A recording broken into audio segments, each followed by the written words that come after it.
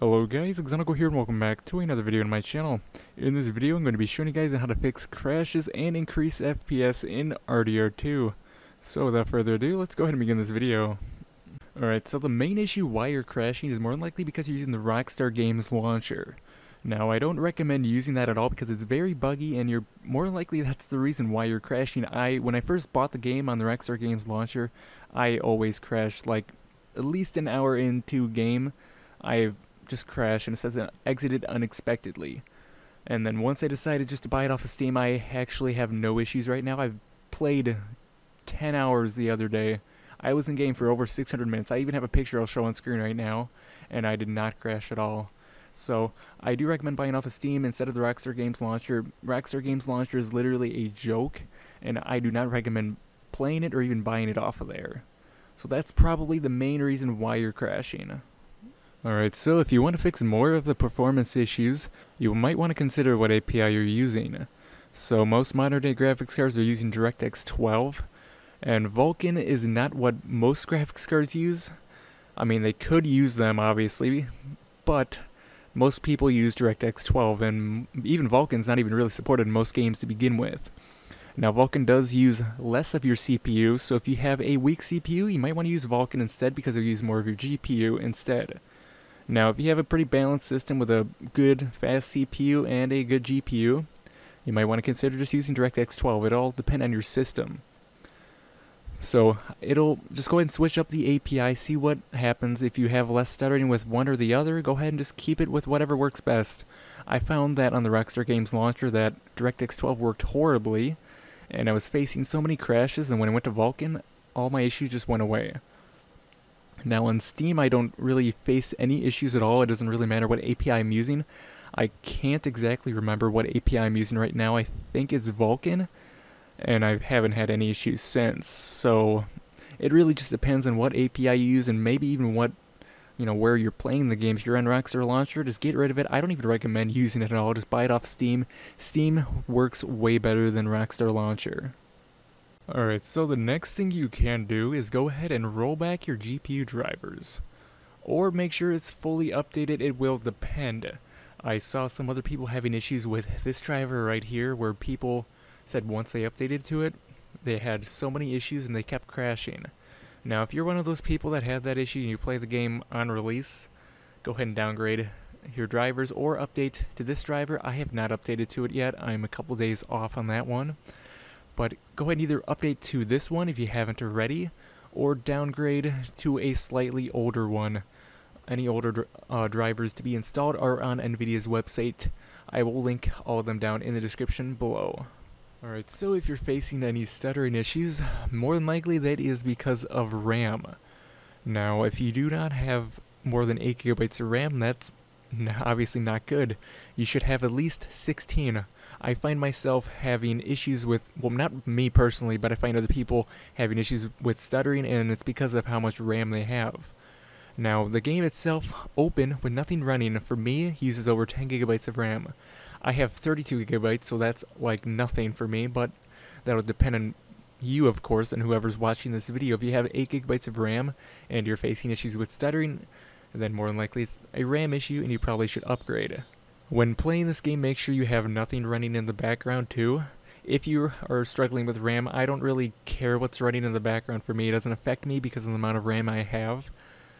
But more than likely, just upgrade your RAM if you have 8 GB. Go to 16. 16 is pretty much the bare minimum in 2020 right now. It used to be 8 GB, but more games are just starting to use even more RAM.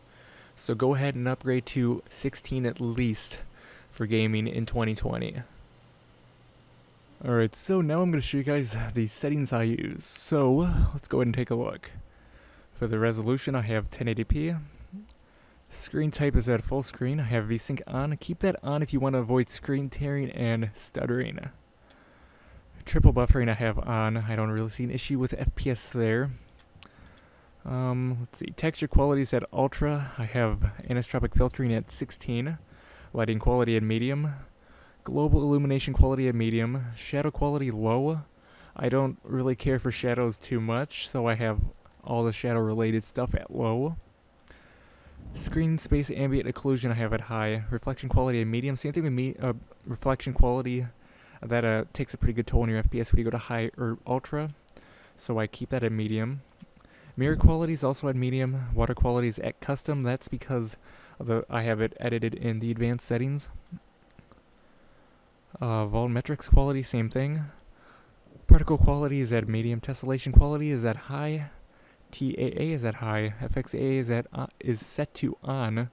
MSAA is at off. Don't have it on 8 because that'll take your FPS completely away. If I were to be running 60 FPS right now with it off, I put that in 8, it'll probably be at around 10 FPS. So don't do it.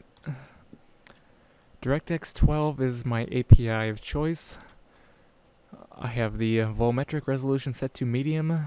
The far volumetric resolution also set to medium as well. Lighting quality, medium. I have that set to off. Particle lighting quality and medium. Soft shadows, medium. Grass shadows, medium.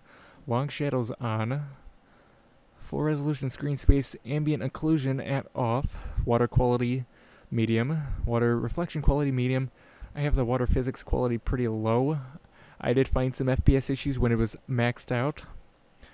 The resolution scale is pretty much multiplying your current resolution. So if it were to be at, 2.5, which is the highest, that's 2.5 times more than 1080p. That is not what you want, so don't do it. You're going to kill your FPS. If you do have a low-end system, though, having it set to half a 1080p, that's actually not a bad idea. I did that a lot in GTA 5 when I had a lower-end system.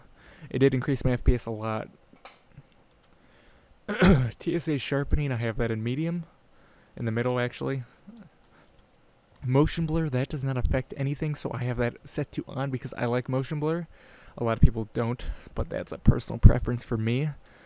Reflection MSA, same thing with the normal MSA. It's going to kill your FPS, whether you like it or not, so keep that off. The level of detail, I have that in the middle. Same thing with the grass level detail, middle. Tree quality is at medium. I have the parallax occlusion mapping quality at high, decal quality at high, fur quality high, and tree tessellation at off. So, because I am recording, I noticed that I was having some FPS issues, more than usual, so it does drop into mid-50s, but it's still, as long as it's in the 50s for me, I'm okay. As long as it doesn't drop in the 40s.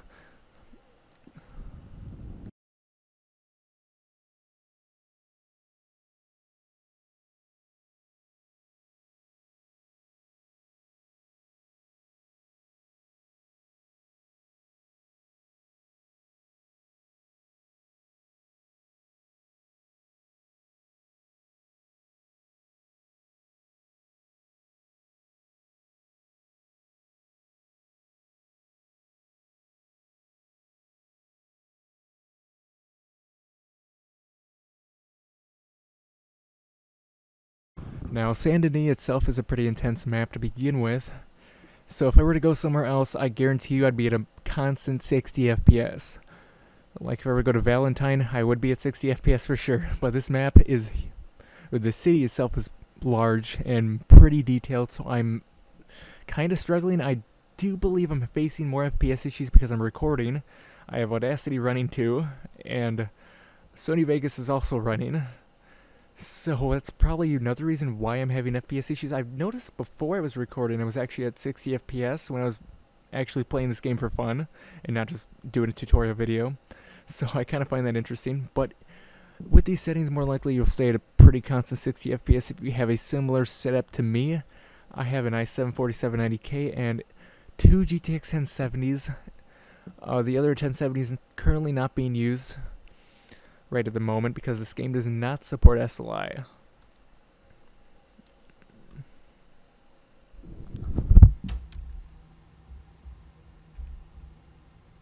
Alright, so this is the end of the video. Hopefully most of these fixes did help with FPS or stabilization of the game.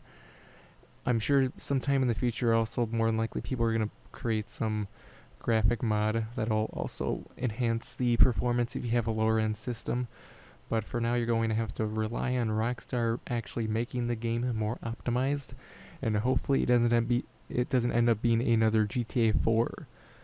So if you guys did enjoy the video, go ahead and make sure you subscribe, like. If you have any comments, go ahead and comment down below, and I will get back to you as soon as possible.